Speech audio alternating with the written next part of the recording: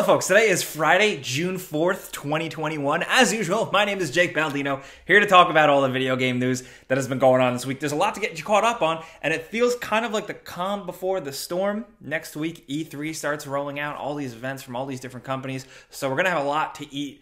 But for now, we do have some good snacks. The first thing being AMD and Fidelity FX. Now, we've talked about this in the past. This is AMD's response to Nvidia's DLSS, and essentially, in layman terms, what this kind of is specific upscaling technology that is less hardware intensive and is pretty game-changing. In an event earlier this week, they detailed it even more. They explained it quite a bit. They've also explained that it is going to work on their competitors' cards, interestingly enough, Nvidia cards. And they announced that AMD Fidelity FX is rolling out June 22nd, and you're going to be able to go on their website and let AMD know what other games you want to see supported with this right away, which is pretty cool. The big thing about this is obviously exciting to see for PC gamers, but we've talked about this in the past.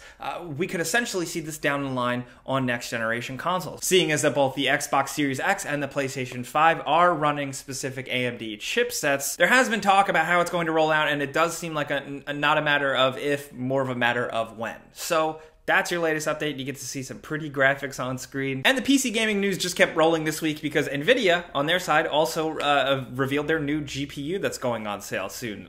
The RTX 3080 Ti, as well as a 3070 Ti that is coming. And I'm saying this, making this face because, I actually saw a video the other day of people in California waiting on a line outside around the store. It looked like the launch of a new iPhone, just trying to get their hands on a GPU. It is still insane out there with the semiconductor shortages. From consoles being a pain in the ass to get to graphics cards. So when Nvidia announced this, awesome, cool. I believe it has something like 1.5 times the power. It's got more CUDA cores. It's just your general upgrade that you would expect.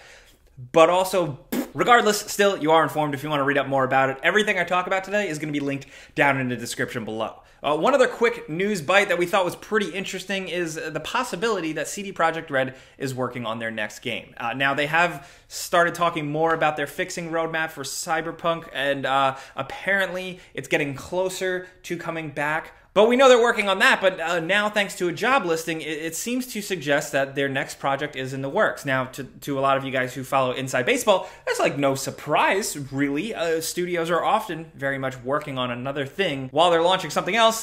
There's always a project because money is always needed to be made. People need to be fed. So what this job listing suggests is a new AAA RPG in the prototype and implementing stages. So that language kind of has led a lot of news outlets to assume that their next project is very much in the works. There's probably a team working on fixing Cyberpunk and a team working on the early stages of a new thing. That's usually how it goes down. Actually, breaking news, seems like Cdprojekt Red is capitalizing on their new gamer hate fandom and moving into mobile gaming and making a free-to-play mobile game called Clash of Novigrad. That is an awful, terrible joke. I apologize for that. Guys, I haven't had my coffee yet. Just let me have that one. All right, I'm going crazy. In other news, just in terms of housekeeping and stuff, like I said at the beginning of this video, E3 is rolling out.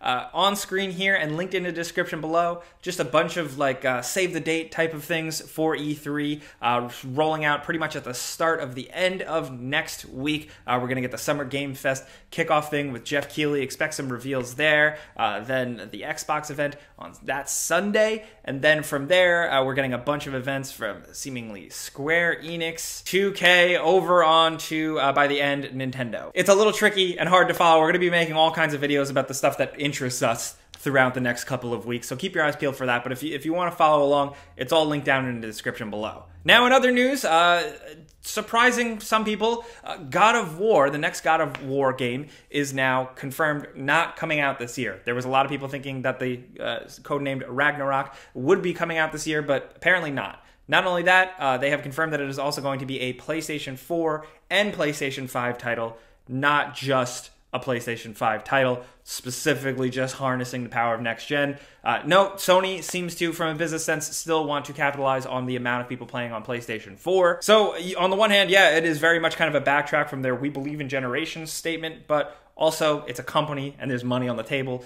They're going to take it. I don't really have any hot takes here, but there are a lot of them out there on the internet if you want to go find them. Face value, that's how I see it. Honestly, the biggest win I look for here is the fact that It's not coming out immediately. Don't rush it. Make it a really good game.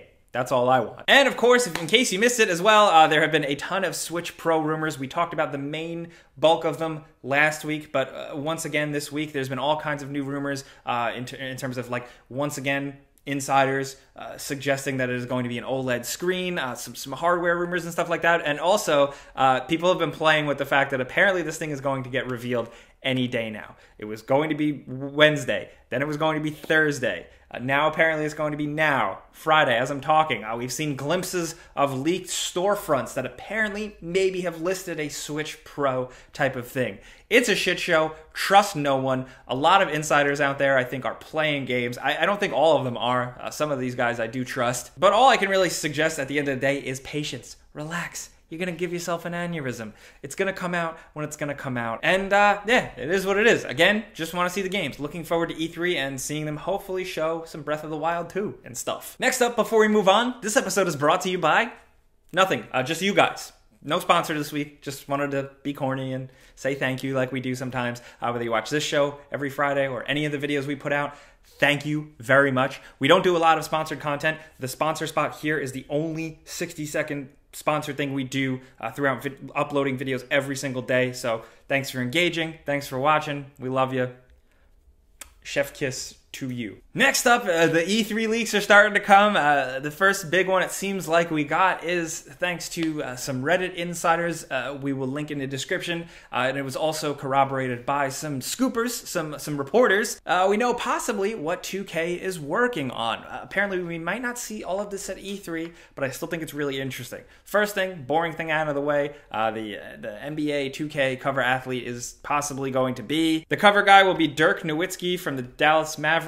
So that's a thing. But the interesting takeaways from this is that apparently Firaxis, the people most recently behind the XCOM games, are working on a Marvel property. And they're essentially taking their XCOM-style turn-based formula and applying it to Marvel superheroes, which sounds very strange and interesting. But I'm about it. This also kind of bounces off of reports earlier in the week suggesting that there is a new kind of bigger budget Guardians of the Galaxy game in the works. So a lot of Marvel things could be in the oven here, which I think makes sense. Just following the inside baseball behind the scenes here, knowing some of the people who have started working at Disney in terms of like acquisition and putting stuff out, works with game studios before they were with Disney. So it makes sense that a lot of these properties might possibly be going out to different studios. Hopefully competent studios, the right studios for the right job. So that's cool to see. There's also apparently a Borderlands spin-off coming, featuring specifically Tiny Tina, if that's your type of thing. This is Tiny Tina's Wonderlands, which it's like we kind of knew this was a thing, but now this is more of a definite. And of course, all of this still is rumors and scoops and leaks, grain of salt, but it seems pretty likely. And the last thing is something right now, but going by their working title, codename Vault. Apparently, it's a sci-fi action game with magic and supernatural abilities, and it's been dubbed Cthulhu meets Saints Row. And apparently, this is from Hangar 13, the people who made Mafia 3. What I wonder, and the reports don't suggest this, is that some sort of Bioshock spinoff? We know that there is a Bioshock something in the works. It has been for a long time. It seems like there's been rumblings. I wonder if this is an offshoot of that or something else differently entirely. I don't care. Whatever it is, sounds cool. I'm definitely looking forward to hearing what you guys think of those leaks. If they are real, what do you think? What do you think an XCOM with Marvel superheroes could be like? I can't really imagine it other than like kind of like Ultimate Alliance. I don't know. Or maybe it's just with SHIELD agents or an AIM.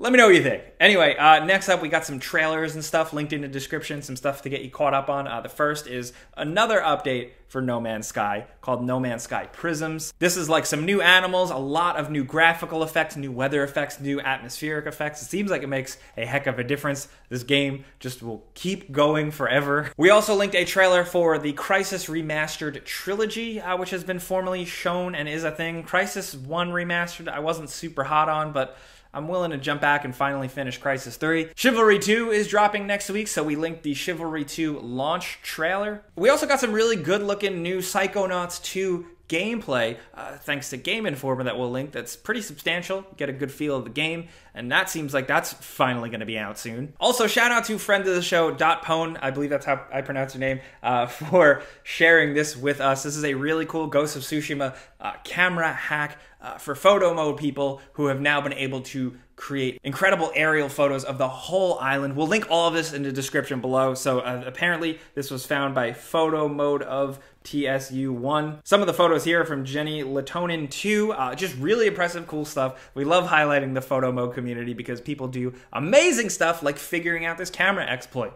What will you guys do next? In other news, we're getting another Warhammer 40k game. Now, while that doesn't sound like a big deal, I know we just had Necromunda release, and there's always Warhammer spin-offs and types of things in the works. This one's pretty interesting. A lot of people didn't expect this. This is a new Warhammer 40k Chaos Gate game. This is a tactical turn-based RPG style game, and we haven't seen one of these in like 25 years. So if you're a fan of Warhammer, you might be really excited. Apparently there's some really good Warhammer people involved in this project, and the potential is really high. So putting it on your radar, keep an eye on it. And just wanted to highlight some cool dumb stuff. Apparently, like the newest iteration of the Tesla and infotainment whole unit thing that controls everything in the car is closer to like a PlayStation 5 or an Xbox, like in terms of tech specs. At the AMD event that we talked about at the start of the show, the infotainment system that is updated in the new Tesla Model S and X is rocking an AMD Ryzen processor and an RDNA 2 GPU, which is very much the stuff that a lot of our games are built on and played with, which is pretty crazy. So according to this report, apparently this thing is gonna have like 10 teraflops of power, which is pretty nuts. Tesla has talked about wanting to have more games on their thing. There is more news suggesting that they're working with Linux developers to maybe make it kind of be a Linux-based game type of thing. Either way, just kind of fun. Video games in your car, or your really expensive car.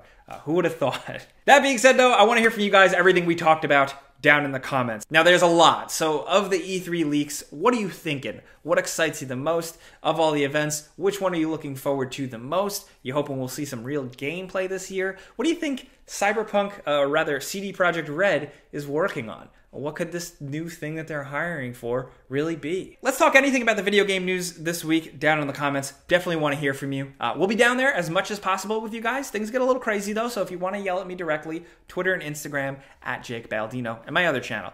But thank you guys for watching. We're here every Friday, giving you the news, catching you up on the week. If you like this stuff, you can click like. It really helps us. We would appreciate that. But catch you guys next week. I'll see you on the Before You Buys. I'm Jake Baldino. Thanks for watching. Pizza's on me.